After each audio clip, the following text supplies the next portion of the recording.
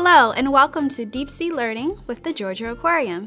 My name is Monique and I'm a part of the educational team. Today I will be discussing moon phases and how it affects our wildlife, more specifically the sea turtles. As the moon revolves around the Earth, the sun illuminates different parts of the moon. This creates different moon phases. These moon phases show either more or less light as it illuminates the Earth. The differences in the moon phases affects our wildlife. The moon takes about 29.5 days to revolve around the Earth, showing 8 different phases. When sea turtles nest, they hatch at night, and they use the light from the moon to direct them towards their home in the ocean. So as you can see, the moon plays a very important part for these baby sea turtles to get home safe and sound.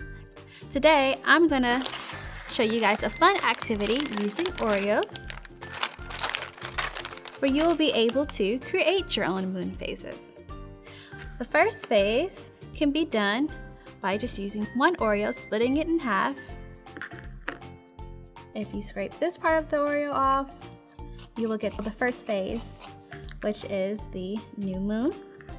And then the other half can be the full moon. Also, splitting it apart like so. You cut down the center. And you take off one half.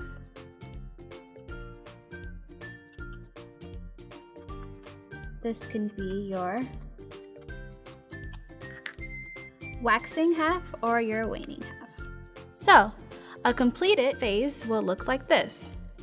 The first stage is the new moon. This is when the moon is the darkest because the sun is directly behind it. The second stage is the waxing crescent. This is where there's only a silver lining of the moon illuminated. The third stage is the waxing half. This is where only the right side of the moon is illuminated. The fourth stage is the waxing gibbous. This is where the moon is almost completely illuminated. The fifth stage is the full moon stage. This is where the moon is at its complete illumination and it is completely facing the Earth. The sixth stage is the waning gibbous. This is where the sunlight is slowly decreasing its illumination. The seventh stage is the waning half. This is where only the left side of the moon is illuminated. And the last stage is the waning crescent. This is where only the silver lining of the moon is shown, and it's also the last stage, and then it completely repeats the cycle again, starting with the new moon.